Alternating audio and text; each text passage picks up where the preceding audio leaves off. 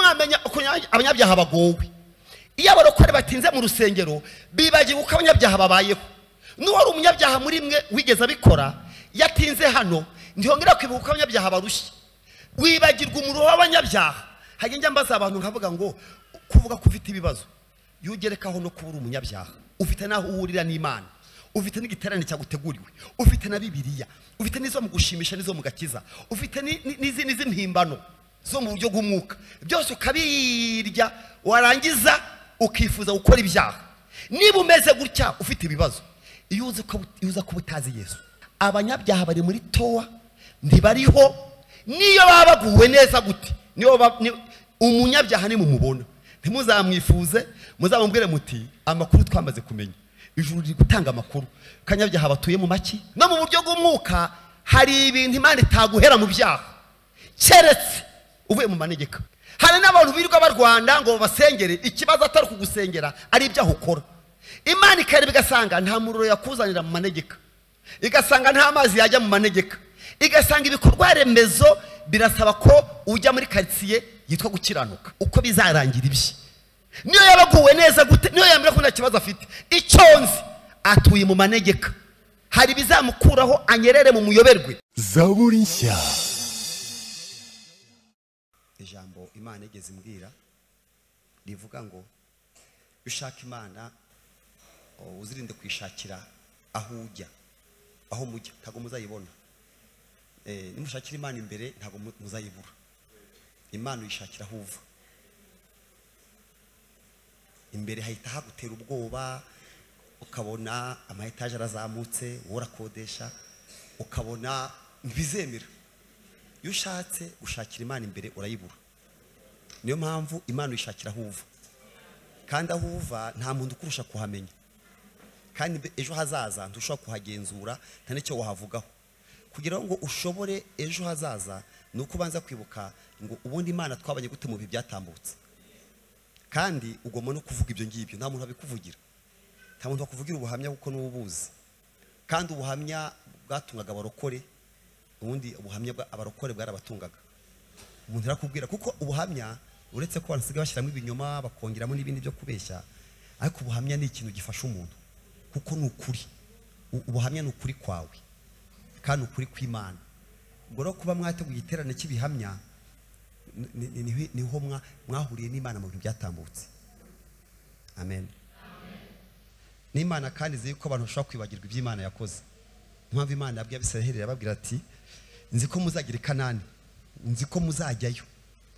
Kandi Kanani cyari igihugu kitari icyabo cy'abandi. Kanani ntago bwari ubutayu, cyari igihugu kirimo abantu, cyubatse, kirimo amashuri, kirimo ubuyobozi. Imana rero igiha abantu ikibaha kirimo abandi. Irababwira ati mbahaye igihugu, iranagitoranya, itoranya hagati mu isi. Buriya mu Isiraheli muri Carrefour, no kuvuga ngo mu Isiraheli muri rompwe n'ahantu imihanda ihurira. Isiraheli ni agahugu kari hagati mu isi. Niyo mpamvu kagira n'ibibazo byinshi by'intambara, nuko kameze nk'agatebe ko muri tagisi tugenderamo minibisi. Hari intebe abantu bose banga, yindi bakunja, ntimuyizi n'iki muyangira. No kubera ko umuntu wese ugiye gutambuka ngo banza uhaguruke ntambuke. Ka gatebe abantu bose barakanga, aho ukicayeho abazi ko ari mu nzira. Ujya guhaguruka ati ungira uhaguruke, barakanga cyane cyane. Impamvu kanameze nabi bakagize neza ntibabasha kugahina. Impamvu kameze kuriya nuko ngo baze kugahina ubona aho uca. Isiraheli rero Imana yashatse agahugu kameze nk'aka gatebe. Umuntu wese rero no mpamvu gahorana intambara nyinshi ko gatuye hagati mu isi. Imana irangije rero iravuga ngo muzakajyamo, ni igihugu muzajyamo natoranyije cy'amata n'ubuki, kirimo imigezi, kirimo imitini n'imizabibu, kirimo imisozi gituye ku nyanja. Irababwira ngo muzarya rwose mumererwe neza, ariko irababwira ngo nimumara kurya mugahaga. Mwari muzi ko igihe umuntu arya ntahage. Umuntu ashobora kurya ariko ntahage, umuntu ashobora kurya ntasigaze. Imana yari izi neza ko mu butayu batigeze babika ibiryo, nta firigo yabagayo. Baryaga ibintu Imana izanye bigita birangira, n'ibyo bitse bikabora. Babaho gutyo mu myaka 40. Ibona bazajya ahandi babika rero, bagira ibisigara, bagira ibigega, bagira ibyo bahunika. Irababwira ati abantu bazanyibagirwa. Ibatuma irababwira ngo nimumara kurya ariko mugahaga mukamumaza umutubatse basanze amazi ahari mukarya inzabibu mutigeze mutera bakajya basarura ibiti batigeze bahinga wari wajya gukodesha nk'inzu ukasanga igiti utigeze uhinga ugasanga igiti cy'avoka kiri ahantu wakodesheje inzu ukajya ujya gusa usarura ugasangamo imboga mu gipangu aho ngaho nziza z'idodo n'amakarota ahari utigeze uhinga hariho byabayeho igiti utateye utabagariye utafumbiye usoroma gusa bageraho ku mweru Yorodani bayambuka hari mu isarura Yorodani bayambutse bari mu isarura byari byeze rirabwira muri mumara kurya mugahaga mukaba mu mazu mutegeze mwubaka mukajya muvoma amazi y'amariba mutacukuye amariba mu Israeli kugira ngo uzabone amazi ni intambara muzi intambara z'amariba ya Yakobo uko yagiye arwana yita amazina basanga amariba arahari ngo muramenye mutazarya mukibagirwa Imana yabakuye hehe mu gihugu cy'uburetwa kwa Farawo ikabashisha muri bwa butayu bwa bundi muzi ibibutsi byo yabakoreye rabira ngo ibirenge ntago byabyimbiyeho ntago ibirenge byabyimbye kandi magendaga buri munsi ntago mwategaga habe negare kandi ntago imyenda yabasaziyeho nabarindaga izuba ryaravaga kabatwikira umutaka igicu kabatwikira igicu kikagenda aho bari bagendaga bafite umutaka ugenda batwikira aho bageze izuba rikica abandi uretsebo haba nijoro ikabacanira ukwezi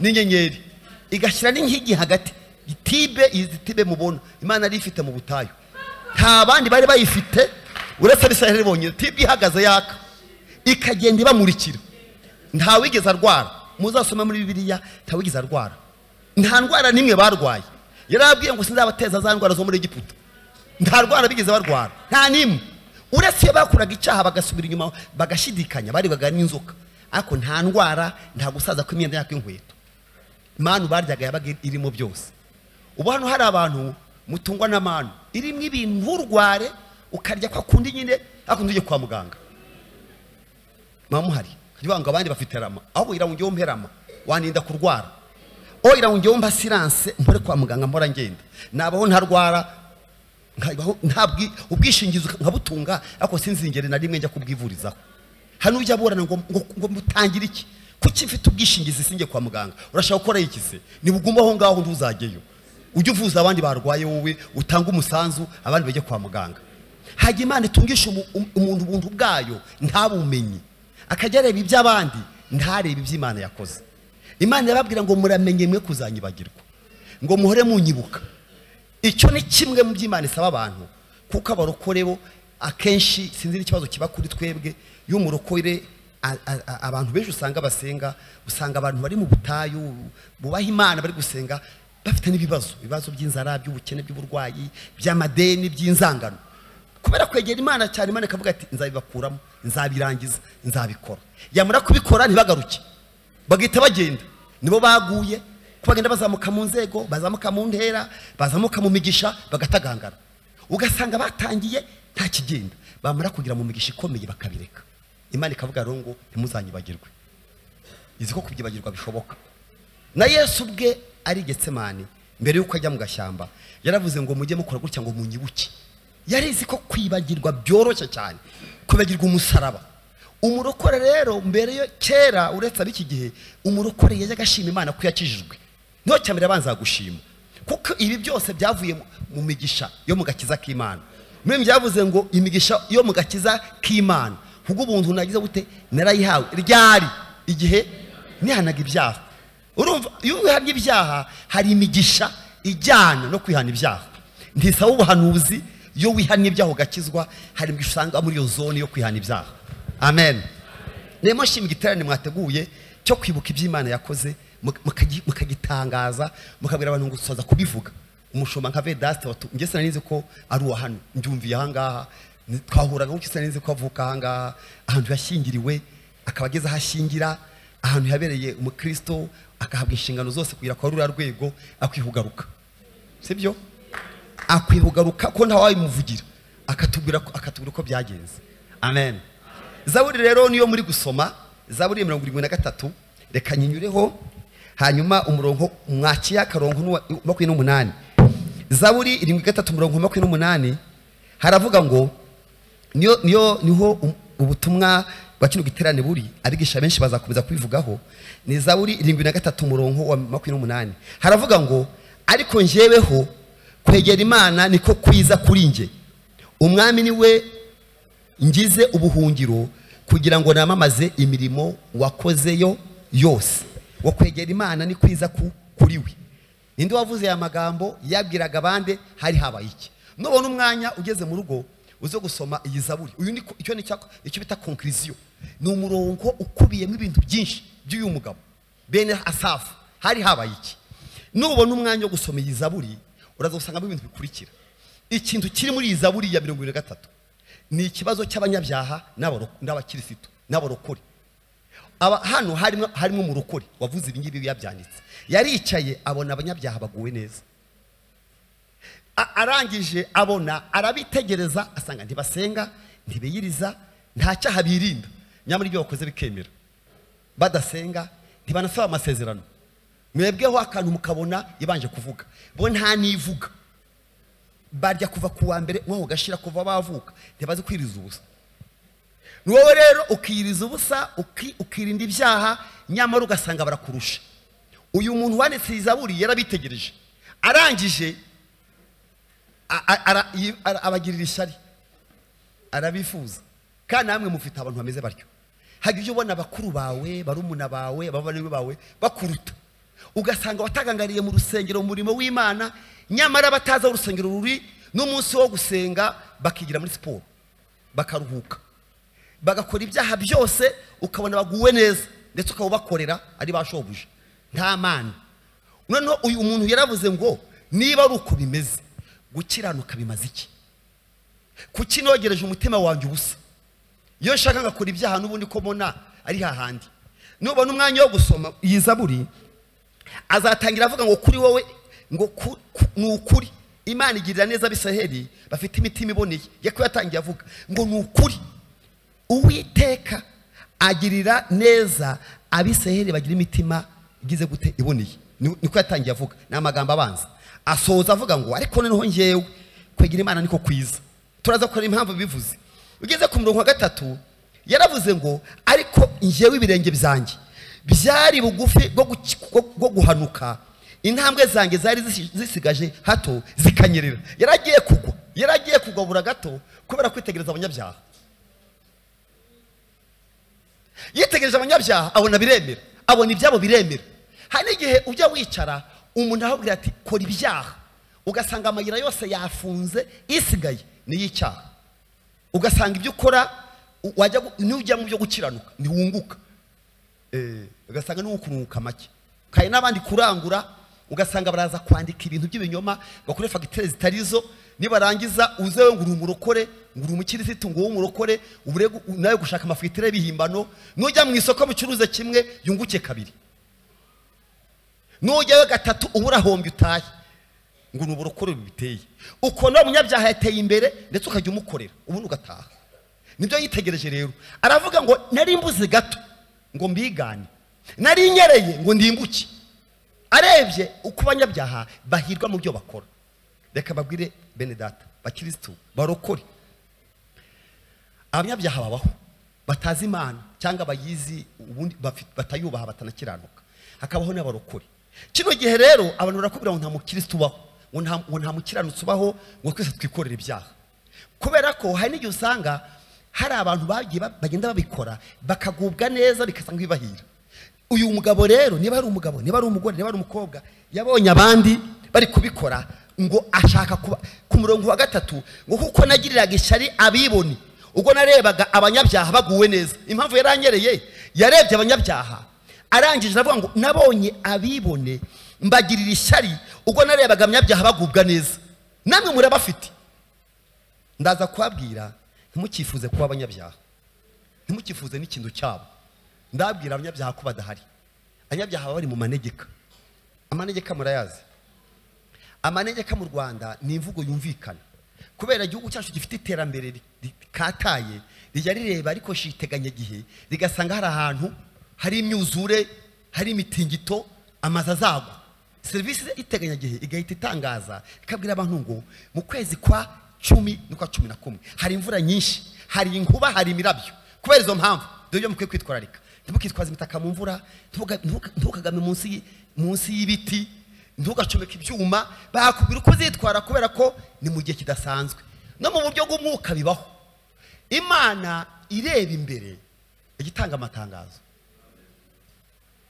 kuko imbere hareba yo iteganya igihe byo mu isi byo biba bifite pourcentage ituzuye neza barateganya bikaba nko ku 90% cyangwa 80 naho iby'Imana bari ukuri abanyabyaha ni itangazo ryabo ribareba batuye mu manegeka icyo yaba afite cyose icyo yabatunze cyose umwanya wose yaba yicayemo n'amahirwe yose yaba afite iyo yitwa umunyabyaha itangazo ryo mu ijuru iteganya gihe ryo mu ijuru riravuga ngo atuye mu manegeka hari igihe umuntu atuye mu manegeka rero amanegeka abantu barayakunda iyo utuye mu manegeka yawe wumva utahava iyo rero bazakwimura babanza kuguteguza bakanikaho ngo towa niko banika ku nzu bagashyiraho ibimenyetso n'udukubo niriye wakomeza kuyibamo kandi bakubwiye ngo towa abanyabyaha bari muri towa ntibariho niyo baba baguwe neza gute umunyabyaha ni mumubona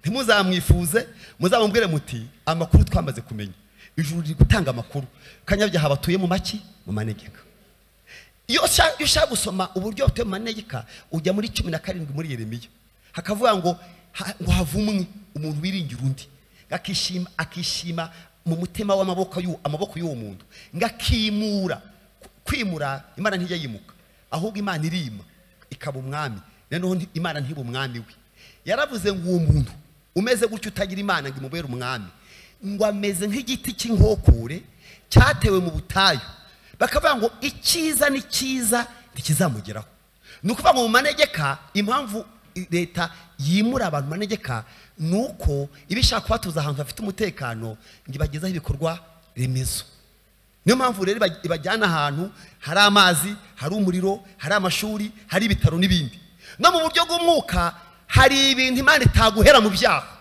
keretse uvuye mu manegeka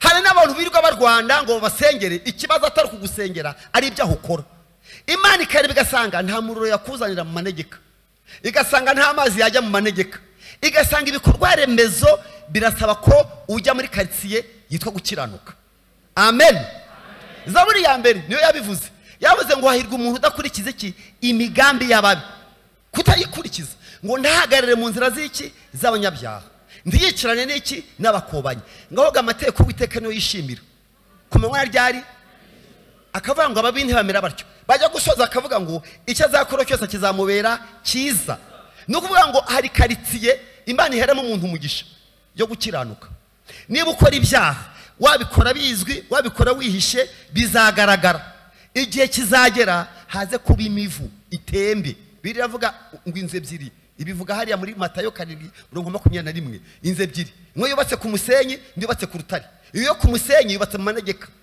iyo nzi tekereza nsanga ari ama etage yarazamutse iyo ureba ayo ma etage yarasize amarangi ameze neza atangaje abantu haza kuza ibiza kuyapima rero haza umuvu haza umuyaga haza imvura byikubita kuri izo nzu zombi ntabwo ibibazo n'ingorane byikubise ku nzimwe byaguye kuyubatse ku musenyi bigwa no kuyubatse ku rutare Bibiri kavuga rero yanzu yubatse mu manegeka kuwa kwayo kwabaye kunini kuki kwabaye kunini nuko tutaye tuzi kuyubatse mu manegeka babonira guye igwigwa ku zindi muzirinde gukizwa byo kubeshya koko hazaza ibigupima bipima ubukristo bwawe nibimara kuza utembe ku bandi ugwe twatuzi nguru umuntu ukomeye umaze imyaka mu rusengero iyo ukora ibyaha rero ubu kubaka ku musenyi haza ibigupima ukazagwa tugutangarira uyu mwanditsi w'Izaburi rero arangije aravuga ngo nagiraga ishyira abanyabyaha ariko kugira ngo ntaza gutinda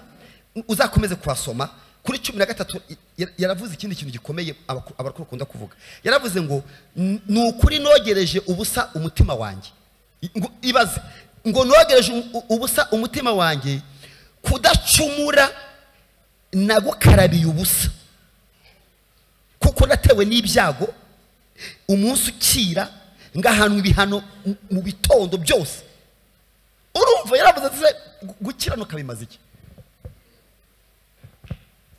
dufite abantu bibaza batyo ese gukiranuka bimaze iki ko mbona abanyabyaha baguwe neza arangije yicuza impamvu yejejwe aravuga ngo ni ukuri nakarabiye ubusa iyo nshaka ngakora ibyaha ariko akantu kaza gutuma tuza gusoza kuri umurongo wa nyuma kugira ngo uze kumenya iby'abanyabyaha ku murongo wa 17 yaravuze ngo kugezaho nagiriye aheraho Imana ngita ku iherezo ry'aba bandi ubu nimwamenya abanyabyaha bagowe iyo abarokore batinze mu rusengero bibagiwe uko abanyabyaha babayeho n'uwari umunyabyaha muri mwe wigeze abikora yatinze hano ntihongera kwibuka uko abanyabyaha barushye wibagirwa umuruho w'abanyabyaha hagenge mbaza abantu nkavuga ngo kuvuga ko ufite ibibazo yugerekaho no kubura umunyabyaha ufite naho uhurira n'Imana ufite n'igiterane cyaguteguriwe ufite na Bibiliya ufite nizo mu gushimisha nizo mu gakiza ufite n'izindi z'impimbano zo mu buryo bw'umwuka byose ukabirya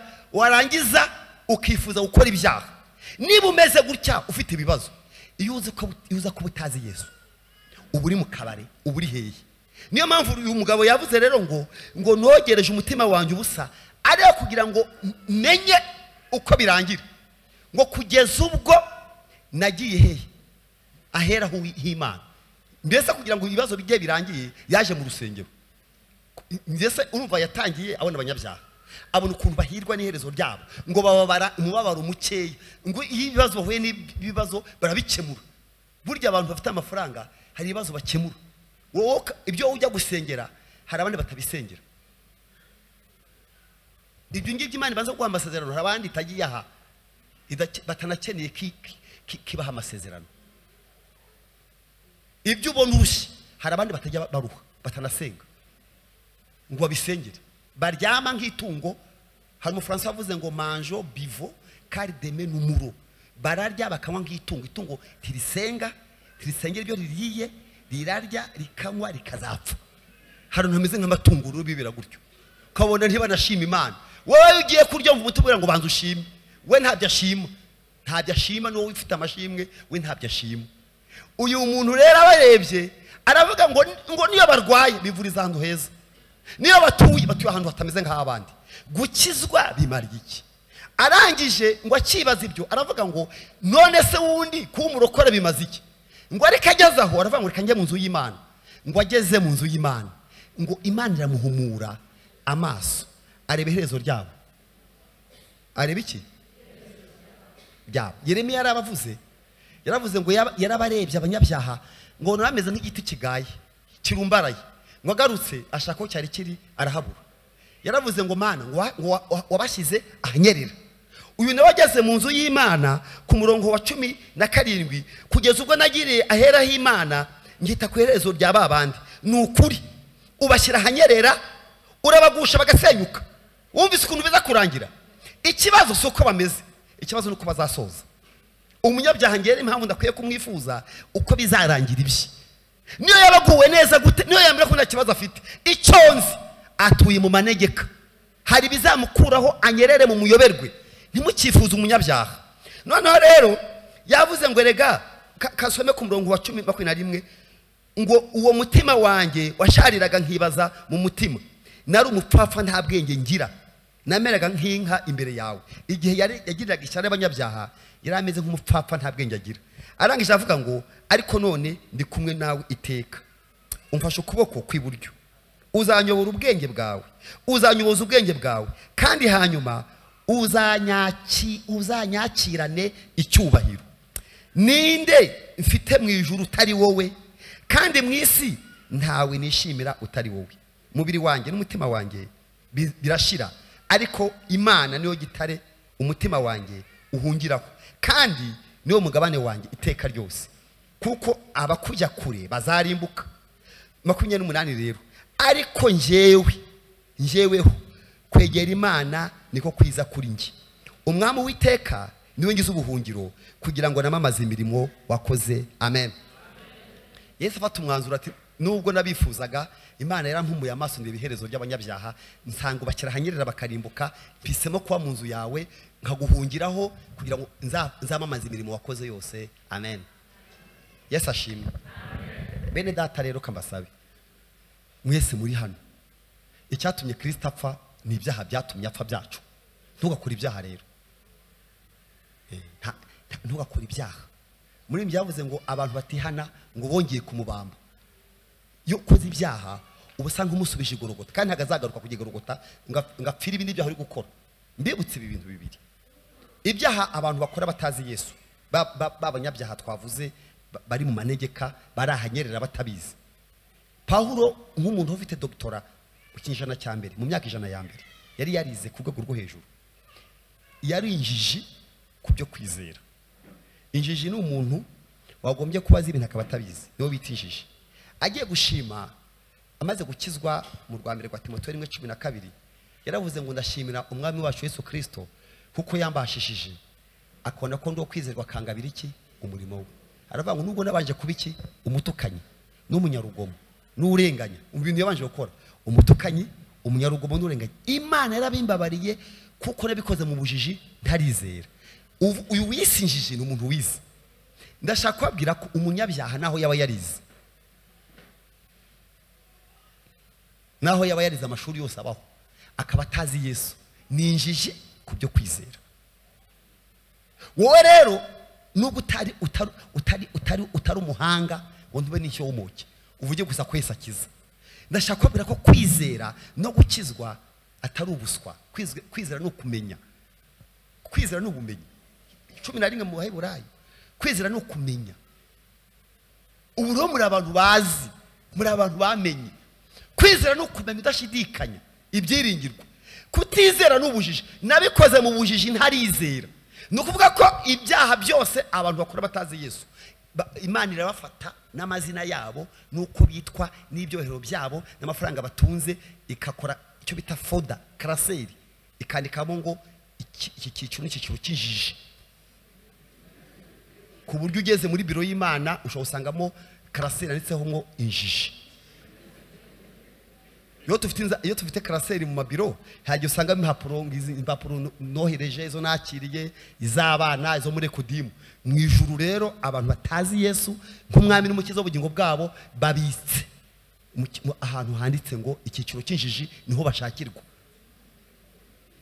Injiji ku by'iki ku byo kwizera.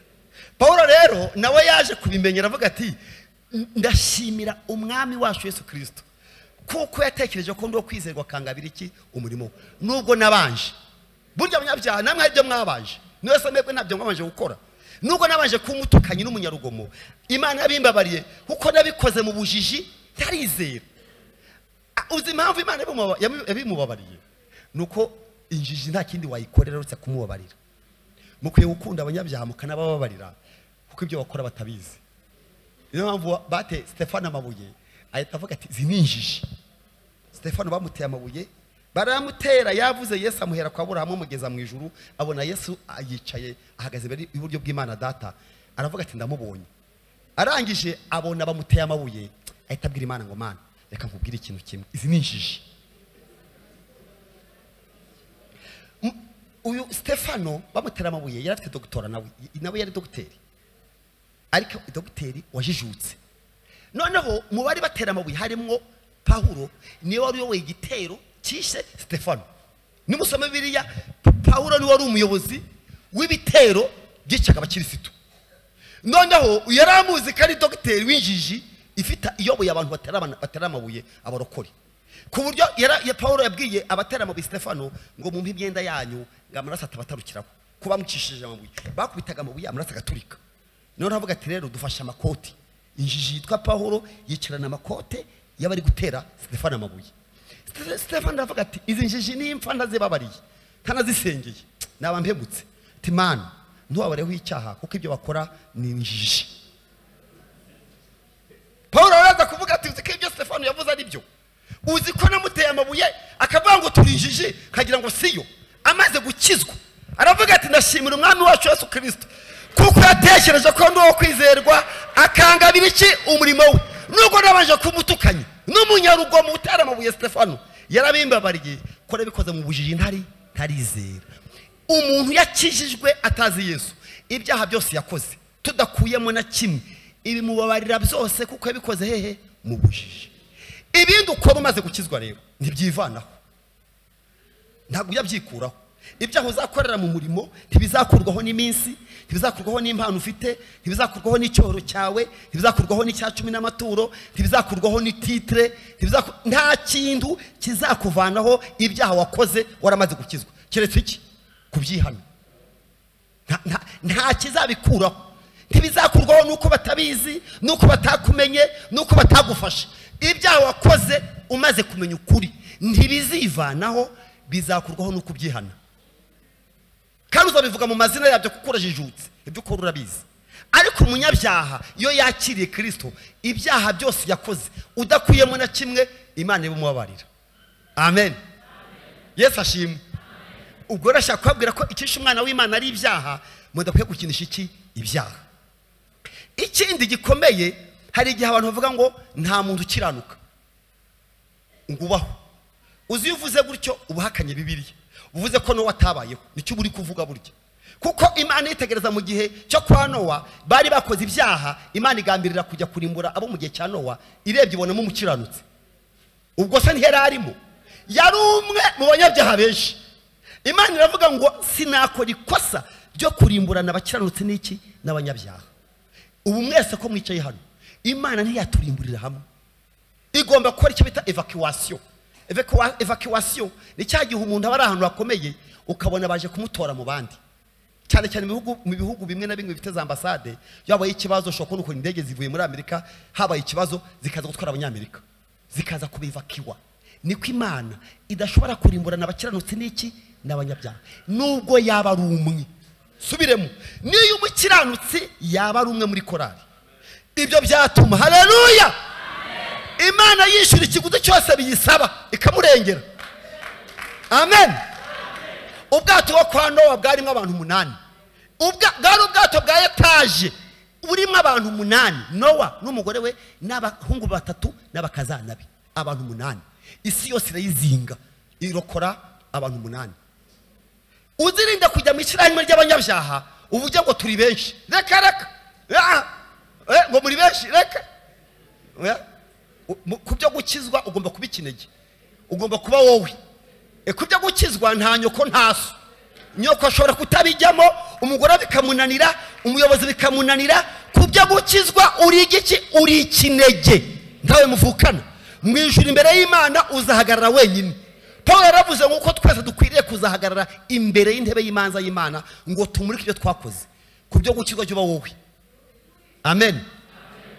Hari n'ibyo adepereza ashaka kukwigisha, ntibikwigishe rwose.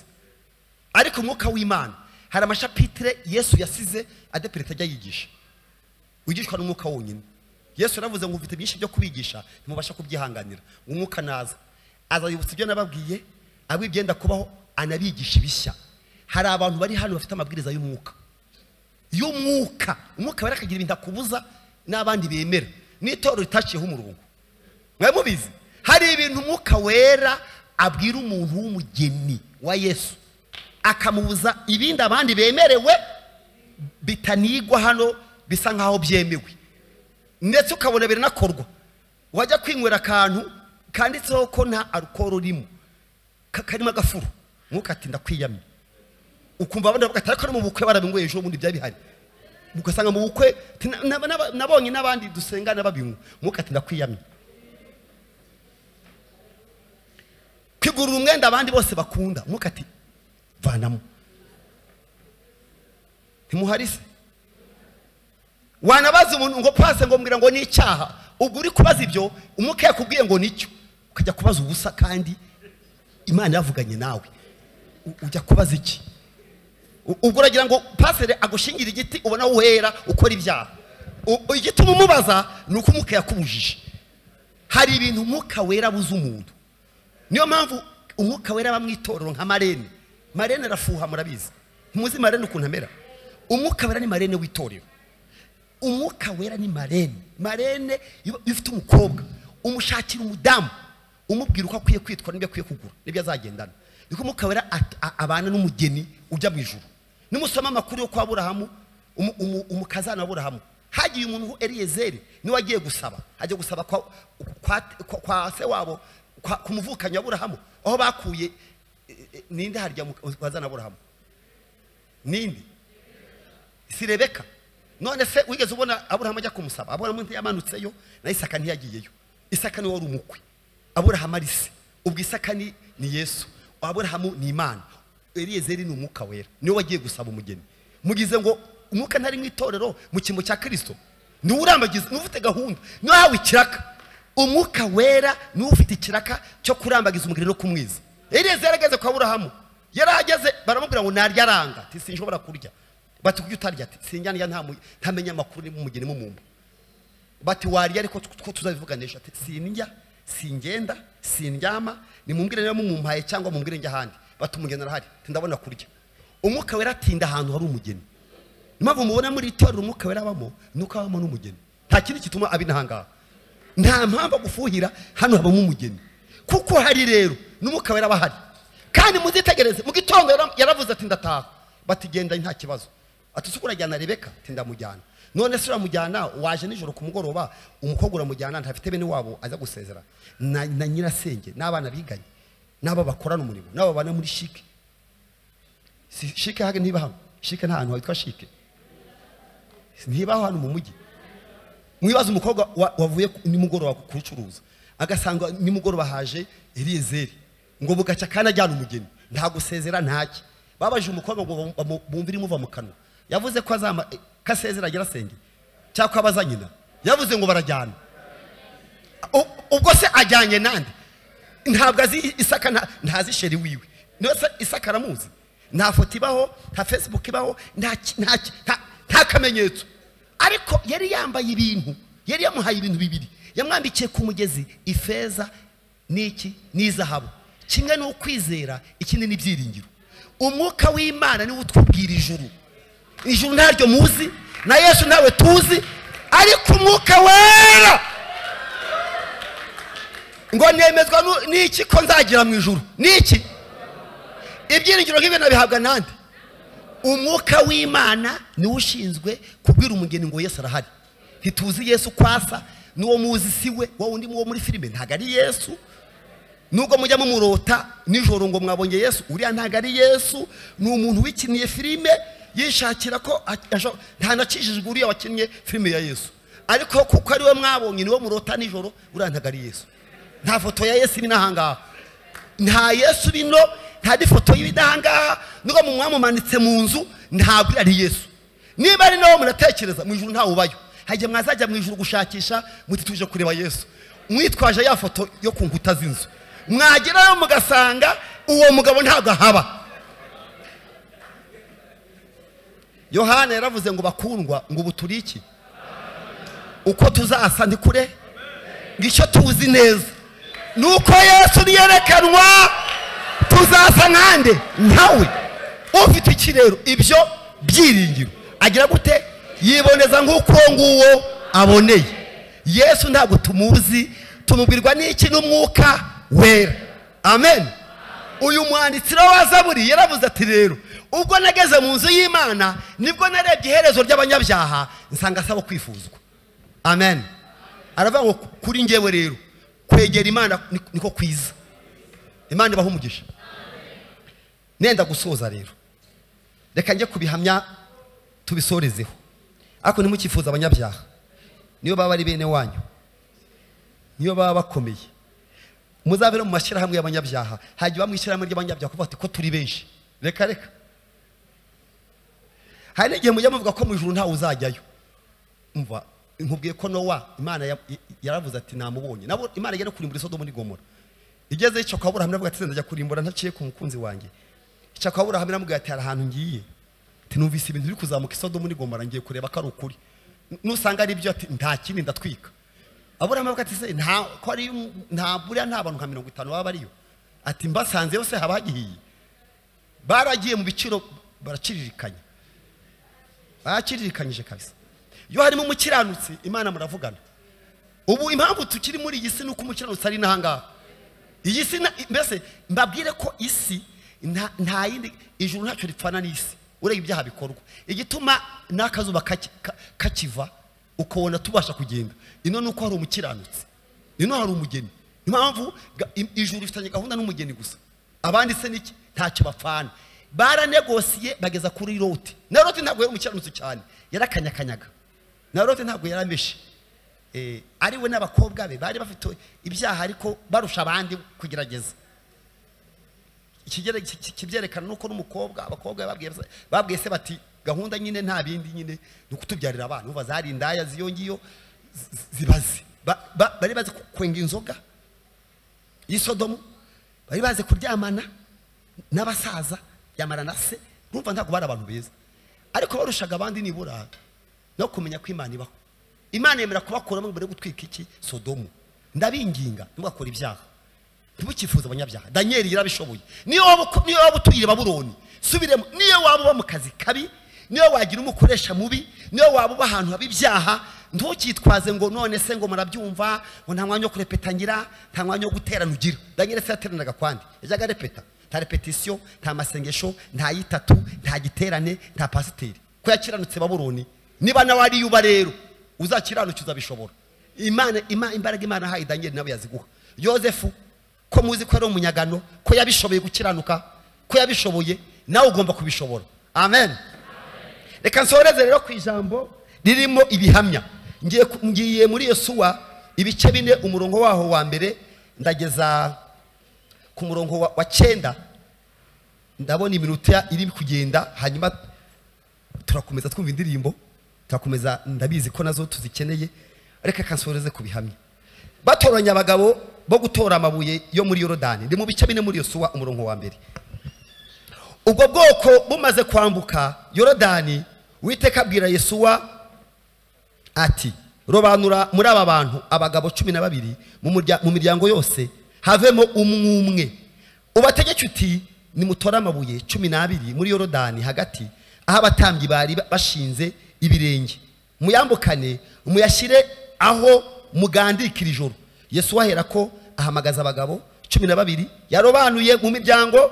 y'Abisiraheli yose umwe arababwira ati nimunyure imbere y'isanduku y'Uwiteka Imana yanyu muri Yorodani hagati umuntu wese aterura ibuye arikire ku rutugu nk'uko umubare w'imiryango yanyu ya Isiraheli ungana kugira ngo umva impamvu mukwiye kujya mushima Imana uko umwaka utashye utaha muzakora ikintu giterane mwitegura umwaka wose kugira ngo bibe ikimenyetso muri mwe kera ubwo abana banyu bazabaza base bati aya mabuye ku bwanyu ni icyitegererezo ki muzabasubize muti amazi ya Yorodani yatandukaniye imbere y'isanduku y'isezerano ry'Uwiteka igihe yambukaga Yorodani yayo amazi agatandukana kandi ayo mabuye azaba iki icyitegererezo cyibutsa Abisiraheli iteka ryose byabayeho ibyo si bihamya ibi ni bihamya umurongo 8 nuko Abisiraheli bakora nkuko Yesuwa yabategetse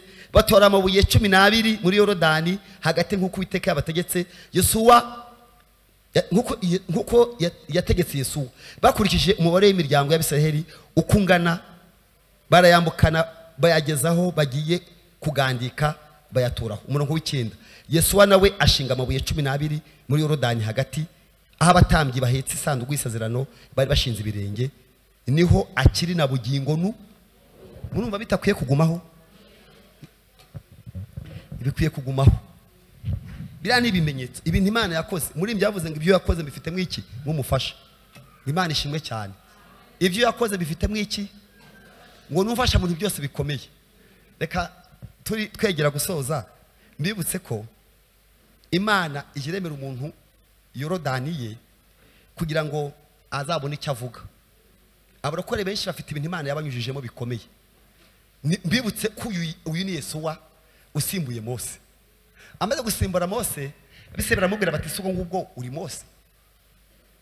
uri Mose tindi Yesuwa baramubwira ngo Uwiteka natabana nawe uko yabanaga na Mose ntago uzatugebere ngo tukurikire deba gusimbura Mose nawe usenga 40 wabaje ibisate by'amategeko wakize inkoni ku nyanja igacekamo kabiri wakoze ibimenyetso 10 Mose akubise urutero kuva mu amazi Mose uhamagara manu ngo uramusimbuye Imana amubwira tumva rero ejo nzagukuza nzatangira kugukuza imbere y'iki y'Abisiraheli kugira rero ngo Yesu Imana imukuze nuko nawe imuremera inyanja ye amen abarokore bakenera inyanja yabo hari igihe abana bacu impamvu ubona ibyo gukizwa batabyumva ubuhamya bwa base ntibaza ari biki ibyo mushima ntago bibareba amashimwe y'ababyeyi ntago abana bayazi ntago muzi abana banyu iyo mujya muvuga ntago bibareba ngo ndi wize ibyo birakureba n'utariza se umwana wawe kiro kinyejana umwana bose baziga ngo waje nahangaha ngo ticyara umuntu uri guhaye ibyo birakureba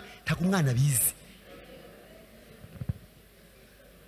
ngo mugatenga ngo hari insina ngo nta muhanda uhari imihanda irageretse umwana ntabyazi hameze nk'iburayi yuje hano ujya mu Bugesera imihanda imeze nk'igipari neza neza mu Bufaransa yuzamutse ujya hari ubona imihanda ukuntu imeze kabo batanu ntago ari mu Rwanda hariko mwibuka itaka ryabaga hano n'ukura muhanda wa Kicukiro ivumbi yari tuhera ku nzira bacyari gibuka waguhinze yo ku muhanda ni wari buyemere n'wayi guhera ubuntu insina zaraha hantu ntago muzibuka abana izo nsina ntazo bazi none rero kubera karuko byayemeze Imana ibwira Yesuwa ngo ubwo abana muri kumwe batabonye inyanja bakaba kandi ariyo kimenyetso mushingiyeho nzabaremera yanyu nimpamvu Imana igiremera abarokora ikintu gituma babona ishimwe abarokora Imana izabaremera inyanja yabo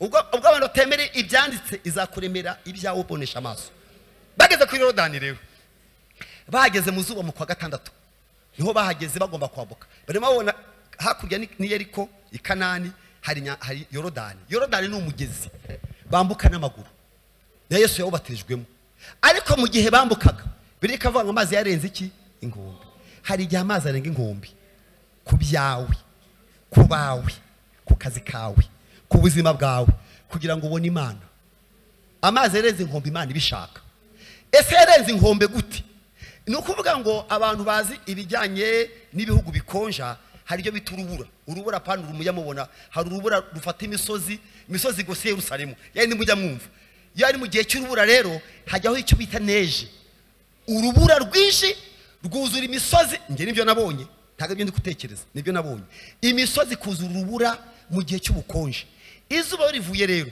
rwa rubura rumeze nk'amabuye rwuzuye imisozi rurashonga y'amazi kuko ari hejuru mu misozi akadudubiza nge nabonye ibiyaga byo mu zuba byikoze bikozwe n'urubura ayo mazi no yamanutse rero ajya muri wa mugezi usanzwe witwa Yorodani arenga aho abantu basanzwe banyura aho abantu banyura barahayoberwa hari igihe ibibazo bikurenga ntumenye ibikurikira hagitaje umenya ahantu hajye wicaye utazi kiza gukurikiraho kajyona imbere urupfu gusa kumva n'amajwi atuka Imana kubona ari mu mwijima hujya bamwe no muri mwe bwagirira imbere ukabona hatabona bayoberwa inzira banyuramo rero kuko abari uko bari basanzwe babizi ngo hari mu gihe cy'isarura ngo kandi abantu babitegereje bavuga ati barabasazi baraca kwandi ko icyari Yorodani cyandutse inyanja n'inkombe itakigaragara hari Imana ireka n'abantu bagushungera bakareba ukuza kwambuka Yorodani yawe Imana yakuremeye kugira ngo ikuremere ibihamya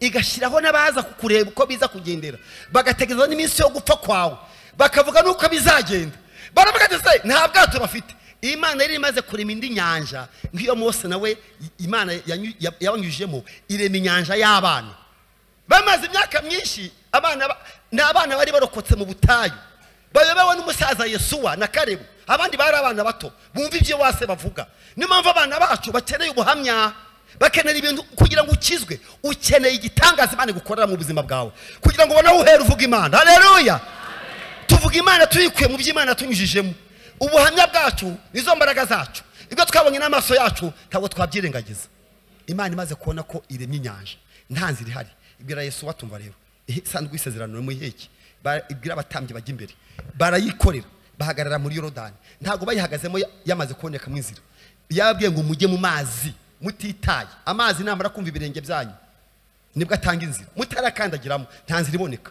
ni kimwe na Mose inyanja yanze gutandukana itukura kugeza yihagazeho yari yavuze ngo kuki inyanja itamba inzira iramubwira ngo inyanja iraguha inzira uhageze bahagazemo amazi ya ruguru ngo arahagarara ayepfo aratemba ubwo abantu bari kubyitegereza dufite ibintu byagiye bitemba abantu bareba abantu baduhaye iminsi abantu bazi ko ntaki bakurikije uko bazi Yorodani iteye bari babashungira bari gusarura amazi yepfo aratemba mu nyanja y'umunyu aya ruguru arahagarara ubwo si iki gitangazo kibaye kicyo kuri Mose Imana iravuga ati aba bantu rero bakwiye gutora amabuye. Ni ibintu biri byabaye. Yabwiye Yesu ati wowe hagarara muri Yorodani hagati utore 12 manini ntagara tubuye dutoye nibibuye binini ubake ikimenyetso ubake ibihamya amabuye azamuke uyageze mu kirere muri Yorodani hagati abandi batora andi mabuye bajyane ku musozi nimurangiza nayo muyubake hanyuma amazi araza gufatana ariko amabuye yo muri Yorodani hagati arakomeza guhagarara abazaza kuvoma ku mugezi bazabaza bati aya mabuye ko tubona yubatswe n'umuntu yarahagaze he yabigenje ati mu bibutse by'Imana yakoze. Amen. Dukeneye ibihamya, dukeneye kuvuga iby'Imana yakoze, nitwe tubizi, nitwe byabayeho. Ndashima Imana ko kino giterane turimo dusoza ko mwashyizeho iki ibihamya. Ngabana banyu nibo babaza bati ibyo ni biki byabaye, mubereka amabuye y'umusozi, mubereke aho mwayakuye, mutaye amabuye ntago ari y'umusozi, kwakuye muri Yorodani igihe aya mazi yari yamaze kuduha inzira ari ayo imbere se hagati nayo Yesu we yatoranyije ayashyiramo bizatuma mubabwira imbaraga z'iki z'Imana. Iyo umuntu yanze kuvuga iby'Imana yakoze aba ari umwirasi n'umwiboni, abavuze ko byaturutse ku bwenge bwe no ku mbaraga ze, ariko gushima Imana nizo mbaraga zawe, gutanga ubuhamya nizo mbaraga zawe.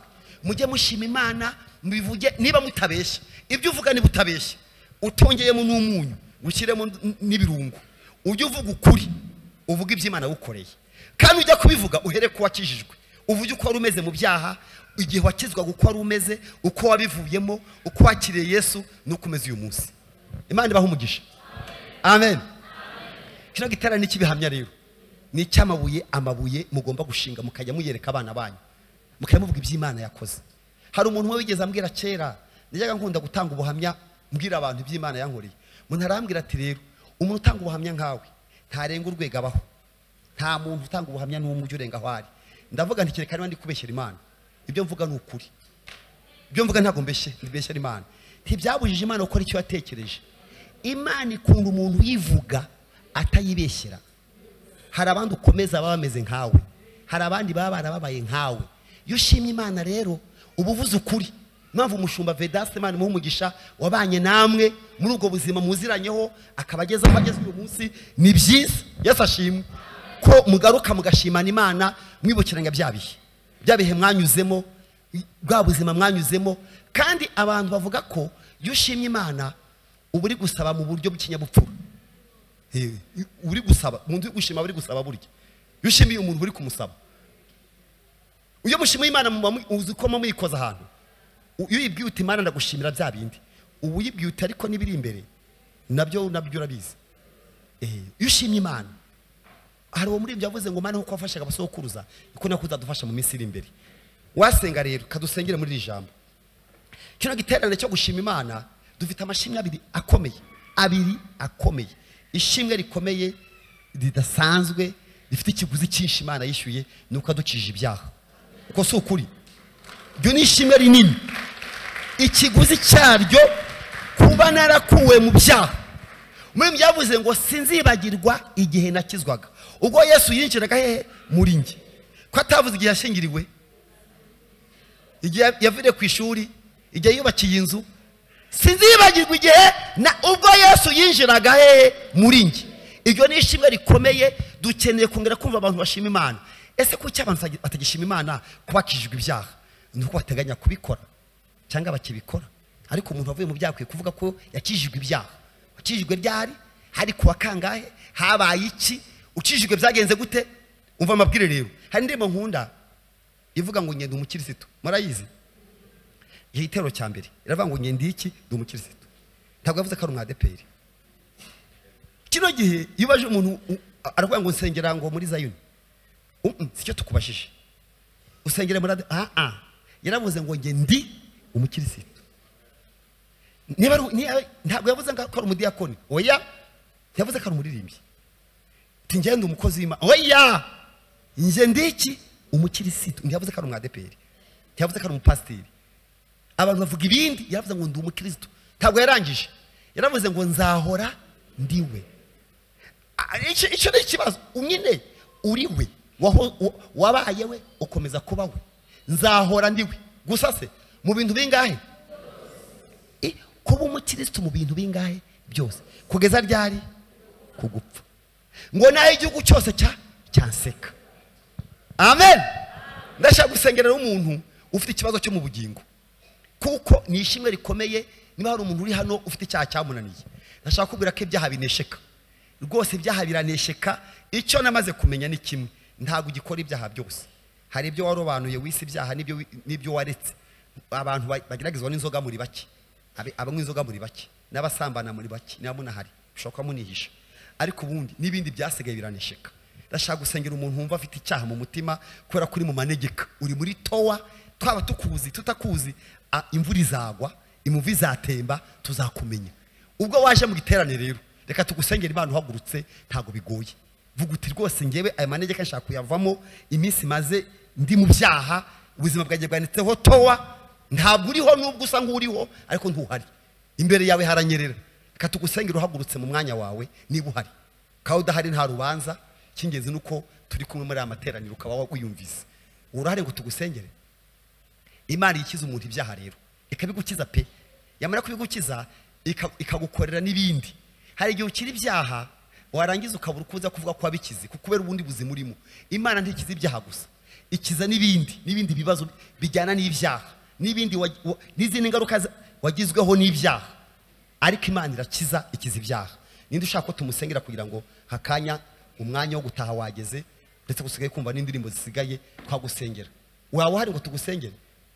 Hari umuntu ushaka ko tumusengera uyu mugoroba akavuga ati ve mu manegeka, ko manegeka yagiye kuyavamo bikugora. Hajye umuntu aguma mu manegeka ye, ariko uyu mwanya Yesu ashaka ubugingo bwawe kubweza. Tugusengera uhagurutse rero. Kino giterane kibihamye, kigusigira ubundi bugingo bushya, kigusigira amateka mashya. Hago tugusengera niba uhari, kandi budahari nta kibazo. Imana iguha umugisha. Igiterane cyari cyawe, umva nkubwire, kirimo bije nini. Ndashaka kubwira abantu muri ahangaha, igiterane cyari cyanyu. Igiciro cyose cyatwaye kino giterane, ibyuma byose biri hano, abantu bose baje hano, kwari kubera mwebwe. Kubera iki? Iyo umuntu umwe ahagurutse akemera ko afite intege nkeya, mu ijuru haba iki? Umunsi mukuru. Bashumba rero, tubonye abantu babiri barahagije. Muza tubasengere, mwegere hino tubasengere, mwegere hino rwose. Igiterane mwongera Imana amashyi. Igiterane kigeze ku ntego. Igiterane kigeze ku ntego y'umuntu umwe yemeye kwakira umwami Yesu. Umubyizi uba wabonetse. Tubonye umubyizi rero, uyu ni umubyizi. Imana ishimwe. Ubu ngubu ntabwo mubyumva mwese nuko mwaje, kubera ko mumaze kumenyera hano, mwagira ngo murahavuka. Mwese mwaje gutya. Imana iha umugisha wa bene data na mushiki wacu. Tubonye abantu batatu, igiterane kibyaye byonyine. Kuba tubonye abantu batatu Imana ituzaniye, Imana ibaha umugisha. Haleluya. Ndabona n'undi wakanaje, ariko n'uwa gatanu ashobora kuba yicaye. Uyu ni umubyizi. Igiterane kigeze ku ntego. Tubonye abantu Imana ituzaniye baje mu giterane, none Imana ibahereyemo umugisha. Reka umushumba basengere abangaba bane tubonye. Ariko nawe ni mu manegeka, yakomeza kwicara mu giteraniro n'ubundi nta uri muri towa, aho uri haranyerera, uzasoza nabi. Nubwo wakwihisha ariko uzamenyekana. Ariko abangaba bemeye kuza, Imana ibakuriyeho urupfu, ibakuriyeho kurimbuka, ibahaye umugisha. Mana turagushimiye kwera kwawe, imbabazi zawe n'urukundo rwawe, kubwa bene data ukuye mu gihugu cy'umwijima. Turabasengeye kugira ngo amaraso ya Yesu Kristo abeze kandi abatunganye rwose. Reka amazina yabo asibwe, akurwa mu gitabo cy'urupfu, yandikwe mu gitabo cy'ubugingo. Reka imibereho yabo itangire kuba mishya kandi igendere mu bushake bwawe. Reka ibyo bavuzweho, ibyo batuweho biteshwa agaciro nawe mu izina rya Yesu Kristo. Mwiza, urukundo rwawe, agakiza kawe kabayobore, kandi agakiza kuzuye imitima yabo uyu munsi gatangire gukorera mu bugingo bwabo. Turabasengeye kugira ngo babe ikiganza cyiza, icyo bazakoraho cyose kizababere cyiza. Bahe ikimenyetso cy'ibyiza aho bari bunyure aho bari bugende. Ubahindurira amazina, bimenyekane ko uyu munsi bakumenye nk'Imana isumba byose. Hindura amateka y'ubuzima bwabo, nabo ubwabo babyumve kuri Imana ihindura amateka. Turabasengeye kugira ngo ubuzima bwabo uyu munsi buhinduke kandi buhindurwe nawe, maze Mana yo mu ijuru bimenyekane mu ijuru ry'abera kuri Imana ihindura amateka. Urakoze ku bwabo kubakijije kandi ko abari ibyaha n'ibicumuro ku bwa Yesu Kristo umwami wacu. Amen. Agira ngo mwarimu wa hano wundi wenda cyangwa umudiyakoni abafashe. Barabafasha. Murakoze cyane. Tujye gusengera abantu bafite ibyifuzo rero. Hajya umuntu abareba imbere akabona aho ujya hatabona. Murahari ukabona aho ujya hatabona. Hari umuririmbyi yavuze ngo isi yuzuye ibiteye ubwoba n'ibiduca intege, umwijima utuma tutareba imbere iyo tujya, nubwo bimeze bityo nzi neza Imana yamvuzeho, kuko ari nta jambo Imana ivuga maze ngori. Amen. Nzogera ku cyo yavuze. Hari imbere uhareba ukabona hatabona. Ndashaka gusengera umuntu wumva imbere hatari kubona, ukaba utazi bizakurikira, ukaba ufite ubwoba, amakuru mabi gusa niyo ufite, nta kintu kiza ubona imbere, ariko ugeze muri Imana ntugipfuye. Wanyemerera ukizera tugasengana Imana. Haguruka dusengane Imana nawe, kuko urugo rwawe iyo ureba ntuzi iherezo ryarwo. Wibaza iherezo ry'abana bawe, ibibaza iherezo ry'urugo rwawe, iherezo ry'ibyo ukora, imbere ntihabona, ntabwo hagaragara. Ariko umva nkubwire, rebera muri retroviseur, subiza amaso inyuma, ubari imigisha yose, usubiza amaso inyuma, urabona aho Imana yakungishije naho hatari horoshye. Mva nkubwire, ntabwo Imana ifite ikibazo cyaho izakunyuza, kuko naho wanyuze ntihari horoshye.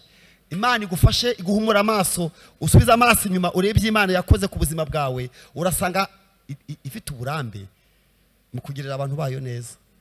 Ndumva twasengana Imana nawe, kandi mbabarire wizere. Imana ifite ikintu ishaka gukora, ariko banza usubiza amaso inyuma, bari mugisha Imana ibyo Imana yakoze. Ureba amabuye yo muri Yorodani ahagazemo, urebe amabuye yo ku musozi, urebe ihamya by'Imana yakoze, nurangiza urakomera. Katugusengera Imana yakoze imikino giterane igucira inzira, ukomeze ugende. Amen. Ntago Imana ishaka ko muhagarara cyangwa mushika intege. Iravuga ngo kucyo ntakira, komeza ugende. Ndajyaye ko atabona, komeza ugende. Ndahajyaye ko inyanja itukura igifatanye, komeza ugende. Ndajyaye ko amazi yarenze inkombe, komeza ugende. Ni Imana ivuga ngo mukomeze mugende. Mana y'imbabazi nyinshi, Mana y'ubutware n'ubushobozi, turi imbere yawe uyu mwanya, uyu munsi ntiwigeze kubaho, ntabwo uzagaruka. Ariko nubwo duhagaze hano, dufite abantu bareba imbere ntibahabone, akibaza iherezo ry'ibyo bikamuyobera. Hari igihe hari abanyabyaha akabifuza, akumva yakora ibyaha ngo yicire inzira, ariko uyu mwanya dushingiye ku mateka y'ibyo wakoze. Ibyo wakoze tubifitemo umufasha, imbaraga zacu ziri ku byo wakoze. Dawidi yabonye Goliyati, aravuga ngo Uwiteka abandokoye mu menyo y'idubu n'intare, arangiza n'Umufilisitiya. Ibi duhagaze imbere bimeze nk'imisozi, tugiye kubyirukanisha iby'Imana yakoze. Iby'Imana yakoze ku buzima bwacu nibyo bituma turiho. Dufite ubuhamya bw'idubu n'intare, hari ibintu wanize, hari ibyo watwanyuzemo biteye ubwoba. Hari ukwezi kwari kumeze nabi, hari umwaka wari udukomereye, hari icyumweru cyari kidukomereye, tubona turatambutse. None n'uyu munsi Imana, none n'uyu mwaka, nubwo imbere hatabona, tutazi iyo tugana, ariko ijwi ry'Imana riri kuvugana natwe ngo dukomeze tugende. Ngo Mana nk'uko wafashaga abasokuruza, niko uzadufasha mu minsi iri imbere. Nyemerera nsengera iteraniro Mana, duhagaze imbere yawe. Hageze atarutera ubwoba, akatwereka ibiri imbere, tukibagirwa ibiri inyuma. Iby'Imana yakoze tukabyibagirwa, ariko turabyibutse. Ntabwo uyu munsi ari bugiye kwiga kutugirira neza. Mana urabisanganywe, gira neza uyu mugabo, gira neza uyu mubyeyi, gira neza uyu mukobwa, gira neza uyu musore. Muri kino giterane gisiga benshi babonye inzira, ubwoba niburangire, nubwo amazi yereze inkombe, ariko hacari ibyiringiro. Duhetse amasezerano y'icyo Imana yavuze kuri Yorodani. Yewe wa nyanja we, yewe wa musozi we, wiyita iki? Yewe wa ndwara we, yewe wa mwijima we, mu izina rya Yesu dushingiye ku by'Imana yakoze, duhetse isanduku y'isezerano, duhetse ibihamya, duhetse Mana utwariyeho. muri sanduku harimo manu twariyeho imyaka 40 waraturinze mana muri sanduku harimo manu byari bihamya harimo amategeko 10 byari bihamya harimo inkoni ya Aroni byari bihamya titugendeye aho dufite iby'Imana yakoze urakoze mana tugushimira iteraniro uririmo abantu ukunda kandi ufite icyizere cyo kubagirira neza tukomeye amashyi menshi mu izina rya Yesu mugira neza amen murakoze cyane Imana ibahe umugisha kamwari makomeze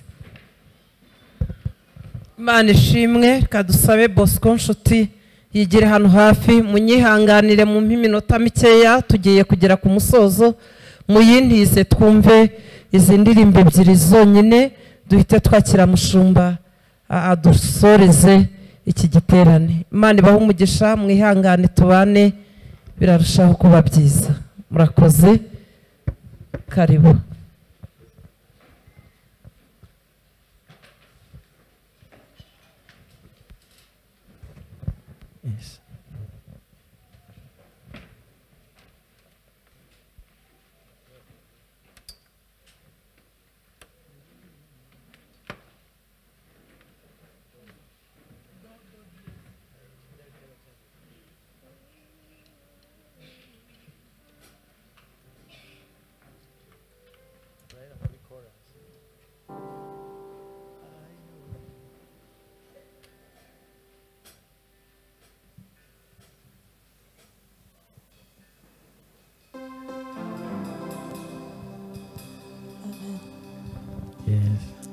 Yes, hallelujah. Hallelujah.